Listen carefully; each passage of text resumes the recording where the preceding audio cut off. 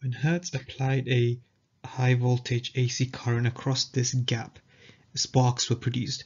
These sparks were also producing electromagnetic waves.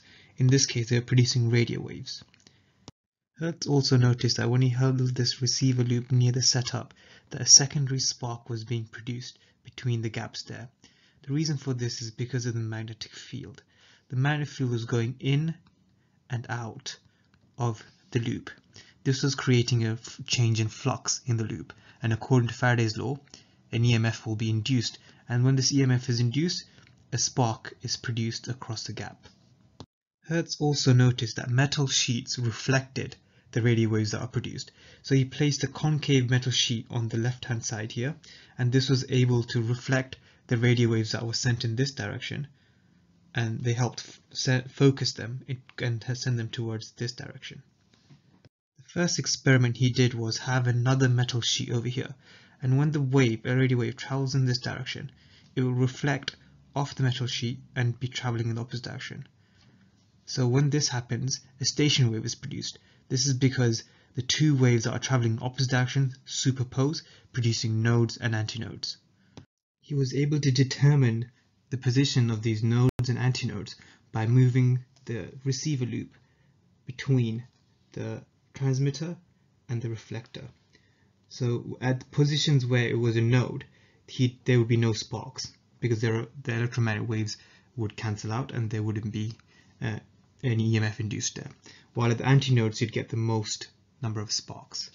So using this, he was able to measure the distance. For example, in this question here, he was able to measure the distance between 5 nodes. So for example, from 1, 2, 3, 4, 5. So between 5 nodes. But as you can see, that's four loops. So what you need to do is divide that distance between the 5 nodes by 4. So always do 3.8 divided by the number of nodes minus 1. So this gives me a distance of 0.95 meters. Now that, however, is only half a wavelength. So I need to multiply that by 2. So this gives me a wavelength of 1.9 meters. I've also got the frequency. This is determined by the transmitter. So if I multiply, I can get the speed of this wave by doing wavelength times frequency. So if I do that, so I got 1.9 times 158 times 10 to the 6 meters hertz. That gives me 3 times 10 to the 8 meters per second, which, as you can see, is the same as the speed of light and the same of electromagnetic waves. So he noticed that, well, this is the same as Maxwell's electromagnetic wave speed.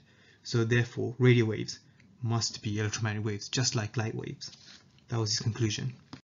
The second experiment he did was to rotate the receiver loop along this axis here. So as he rotated it, he noticed that the sparks produced decrease. This is because there's less magnetic field going through the loop at right angles. So if you remember, magnetic flux has to be going at right angles. Only the component that's going at right angles to the loop that counts.